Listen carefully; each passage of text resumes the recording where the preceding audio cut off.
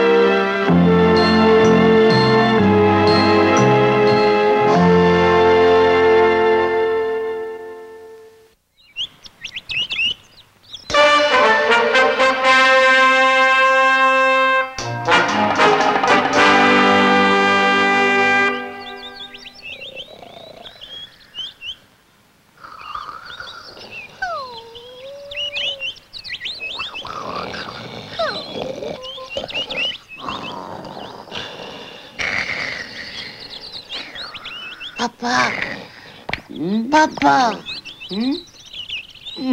お、ムーミンか。ごめんね、起こしちゃって。パパの音楽辞典見せてほしいんだ。音楽辞典？一体何を調べるんだね？水草の茎で笛をこしらえたんだけどちっともならないんだよ。だから原因を調べたいの。なるほど。いいとも、ムーミン。よくわかるまで調べなさい。ありがとう、パパ。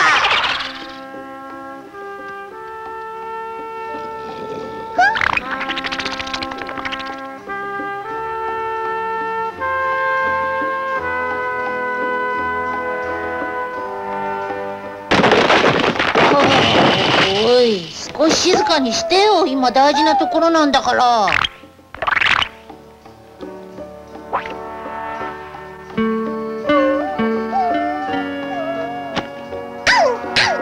うるさいな。この本読んでくれっていうのかい？その代わり少しだけだよ。なんだ、星占いの本じゃないか。昔から流れ星は一度だけ私たちの願い事を叶えてくれる神秘的な能力があるのです。つまり流れ星を見たとき、そっと心の中で願い事をお祈りすると、静かに。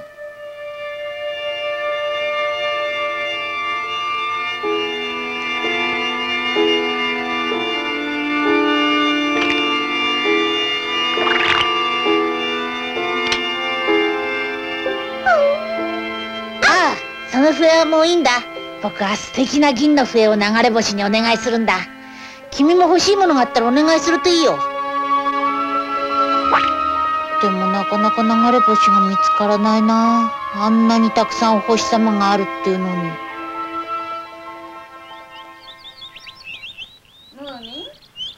ムーミン、いつまで寝てるんですか？早く起きないとスープが冷めてしまいますよ。ママお願いだからもう少し寝かして。もう星占い。なるほど。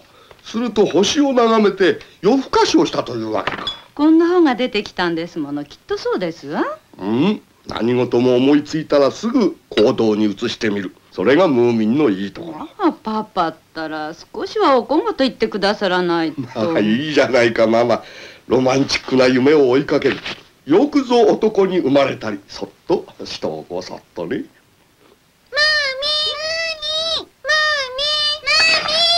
なんだ君たちか。なんだとは何よ、ムーミン。こうしてレディーが2人も揃ってやってきたっていうのに。なんか用なの？ええ、今夜私の家で音楽会を開くことになったの。だからお誘いに来たの。悪いけど僕行かれないよ。でもムーミンが来ないとつまんないわ。なんとかならないの？ダメだったらダメだよ。それに今僕勉強中だからね。ムーミンったらもう。何あの態度。まったくバカにしてるわ。近頃のムーミンと来たらまるっきり付き合いが悪いんだから。臭いわ。きっと何かミーたちに隠してる秘密があるんだわ、これは。待ってよ。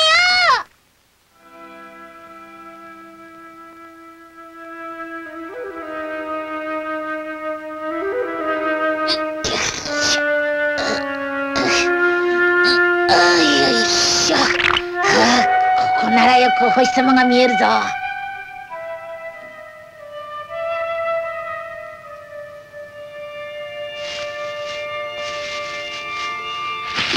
やっぱり思った通りだわ。でも何を始める気なのかしら、ムーミンったら。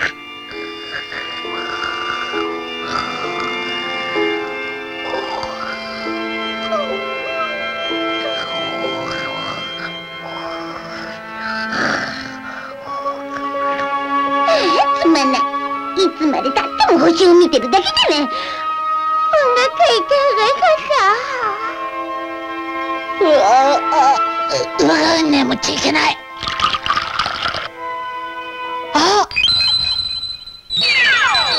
流れ星。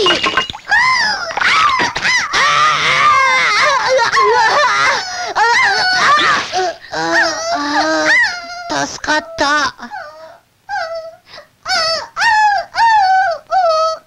でも惜しかったな。僕の願いを叶えてもらうせっかくのチャンスだったのにな。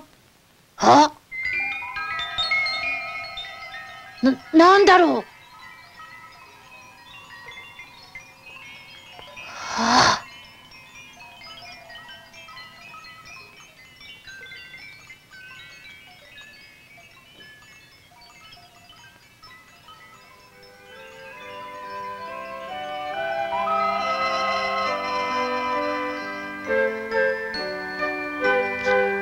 君は。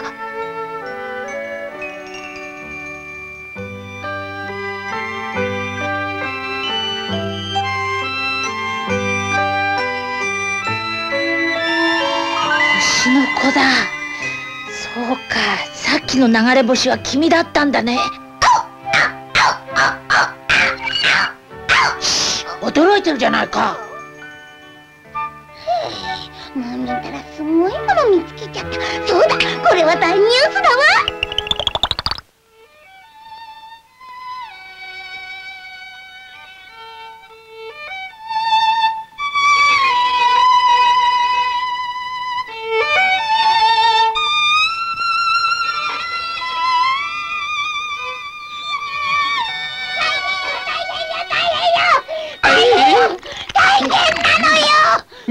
君、我がスノーッケの名演奏をぶち壊すとは何たる侮辱。エチケットを心得なさいます。それどころじゃないわよ。ムーミンが星の子拾ったのよ。星の子。嘘じゃないわよ。ミーはこの目でちゃんと見てきたんですからね。だってあれどんな顔してんの、星の子。本当なんだから。見たらびっくりなんだから。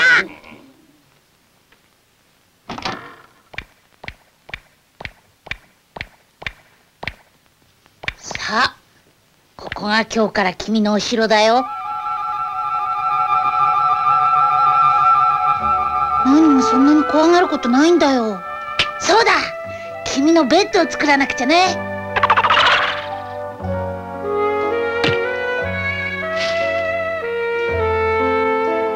あ、これで暖かい寝床ができたぞ。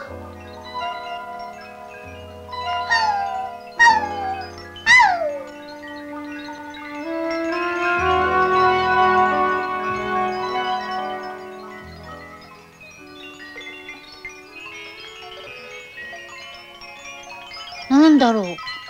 星の涙だ。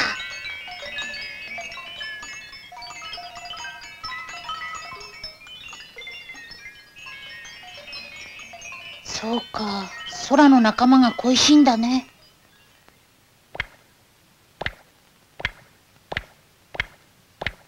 ほら、ここならもっと大勢の仲間が見えるだろ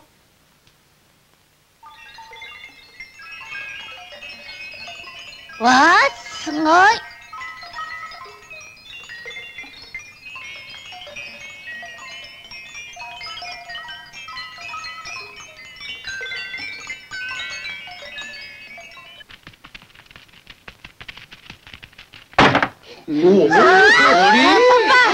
ら、みんなも見て。星の涙、星の涙なんだよ。まあ、綺麗ね。一つもらってもいい？いいと思う。いくらだってあるんだもん。二度ともらっちゃう。よし、僕ももらっちゃうか。星の涙は美しい水晶玉に変わるという伝説を聞きましたが、これほど素晴らしいものだとは思わなかった。やったはった、全くです。世界に宝石は多しといえども、この美しさに勝るものはありますまいでしょうね。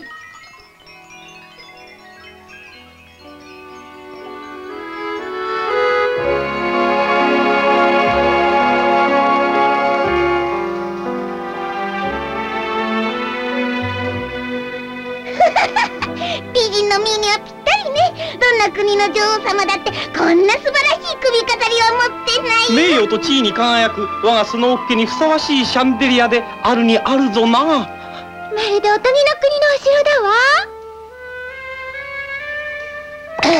この部屋は星の国。そして僕は星の王子様だ。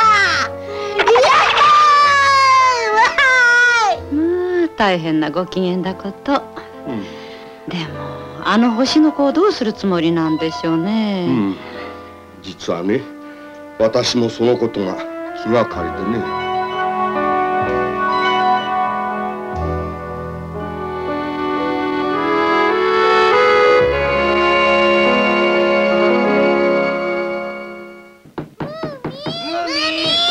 ムーミンったら。いや、おはよう。でもね、どうしたの？みんな変な顔して。ムーミン、とぼけないでもらいたいわね。何のこと？僕たちの星の涙が盗まれたんだよ。ミーの首飾りもスリフのランプも私のうちのシャンデリアもよ。ムーミン、ミーたちにくれるのが惜しくなって取り戻したんでしょ、あんた。なんだ、そのことか。まあ、やっぱり知ってるのね、ムーミンも。違うんだよ、ミー。え？あの星の涙は僕も驚いたんだよ。僕夜の明ける前に星の子に飲ませる夜露を集めて焚き小屋に持ってったんだよ。さあ上がり。ところがちょうど夜が明け始めた頃、不思議なことが起こったのさ。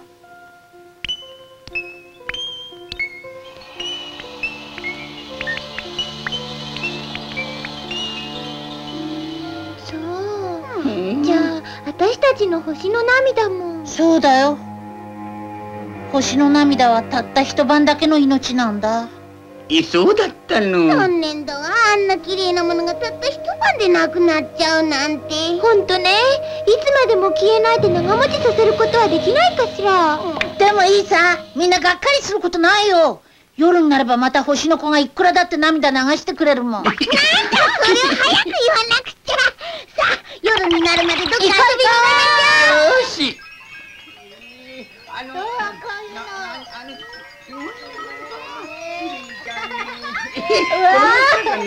ちょっとそれ似合うよ。送れよ。あれ見に行ったら。だよ、ほら、こんな大きいの。ほら、すごいだろう。綺麗でしょ、ミーの首飾り。いや、スナフキン。よかったらいくらでもあげるよ。ほら。ありがと素晴らしいだろう。実に素晴らしいよ。だから涙はもっと大事にしたいもんだね。変なの？スナフキンたらミーたちがこんなすごいもん持ってるんで焼きもち焼いてんだわ。そうよ。さあ、ムーミン、早く続けまし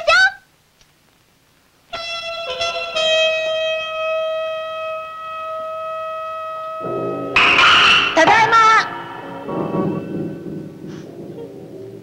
どうしたの、ママ？ムーミン、パパが大変なこと。パパがどうしたの、ママ？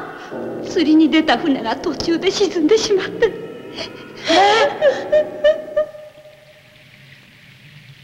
パパ！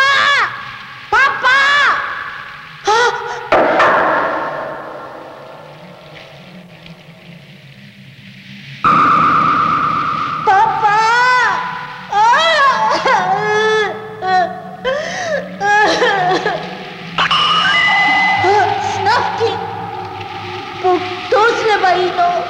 ムーミン、泣いてるのかい？いや、君が涙を流すなんておかしいよ。スナフキン。人の涙をもてあそんだり、人の悲しみを顧みない者が涙を流すなんておかしいじゃないか。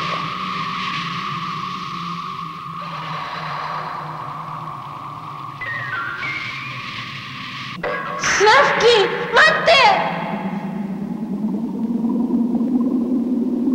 待って！スナフキン！ああ、スナフキン！はあ、夢だったのか。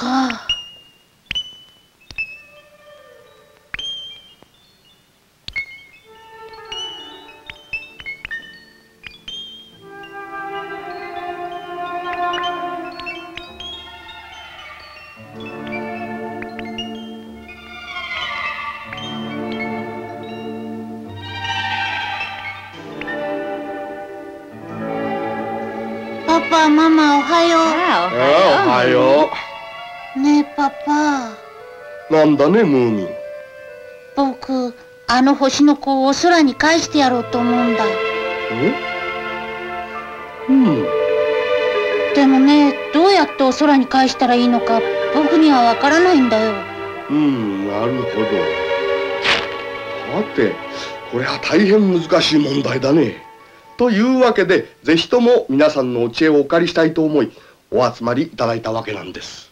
言うなればムーミン谷始まって以来の難問題ですにして。何しろ私たちが高いところに上がると言っても、せいぜいお寂し山の頂上が精一杯ですから。私とて空へ上がることまでは王立学習院では教えてもらえませんでしたからな。弱ったな。ダメだよ、メソメソ。ちゃんと焚き小屋の見張りをしてなくちゃ。これはただごとじゃなさそうだぞ。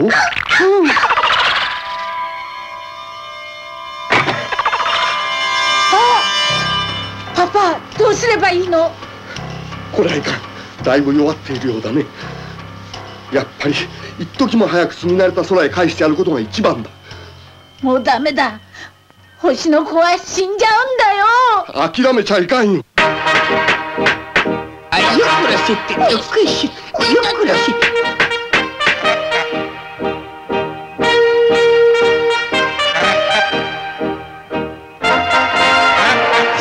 立てましょう。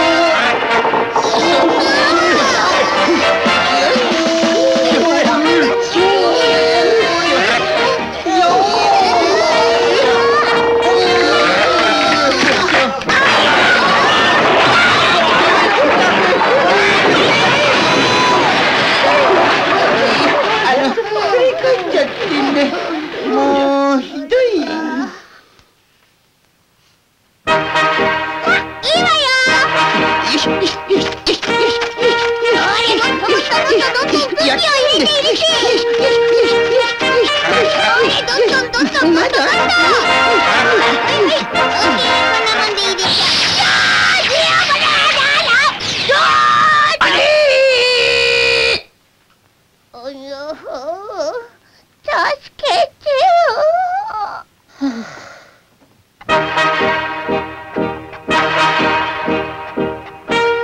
よし、準備完了。これさあ、テスト飛行ですぞ。何をうろたえている。私の頭脳の結集であるこのロケットを信用しないというのでしょうか。それ。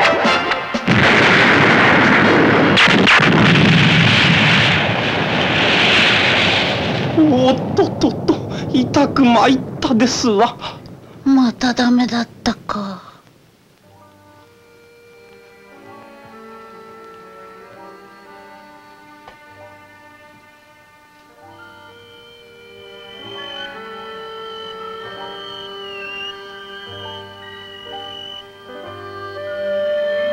そうだ、あの本の中になんか書いてあったような気がするよ。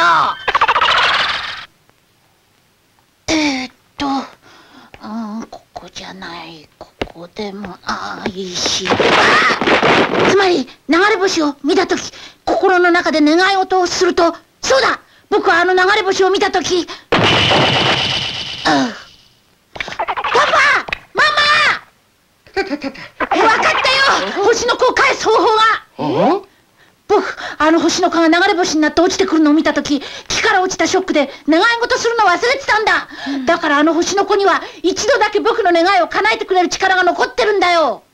それで何をお願いしようって言うんだね。任しといて。はあ。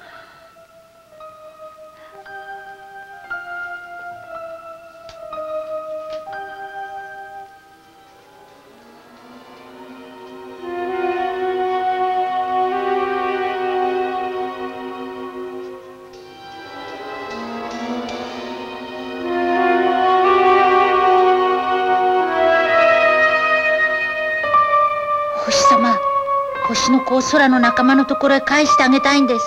お願いします。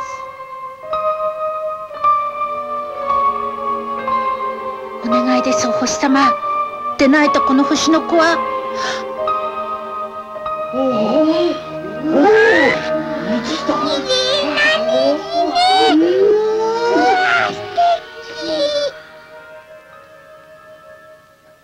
ありがとう、お星様。ムーミンの願いは叶ったようだな。もうお空から落っこったりするんじゃないよ。さあ、お家へお帰り。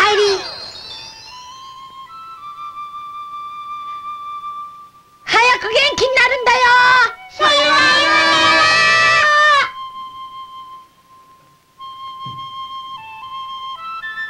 さようなら。ムーミン、銀の笛が欲しかったんじゃないのかね。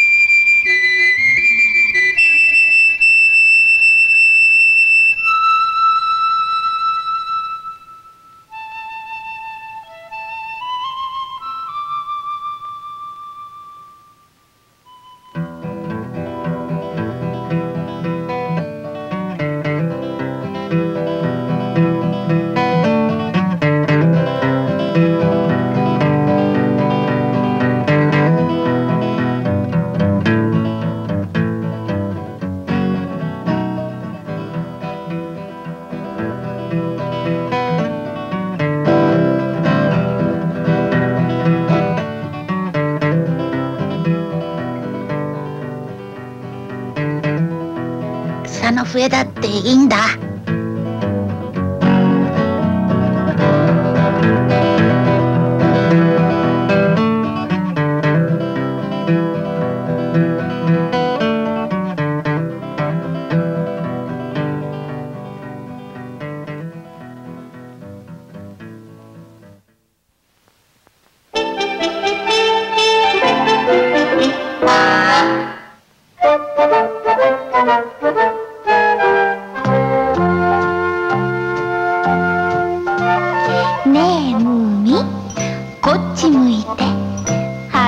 しがらないで、もじもじしないで、おねんねね。あらまあ、どうして？けどでもわかるけど、男の子でしょ。だからね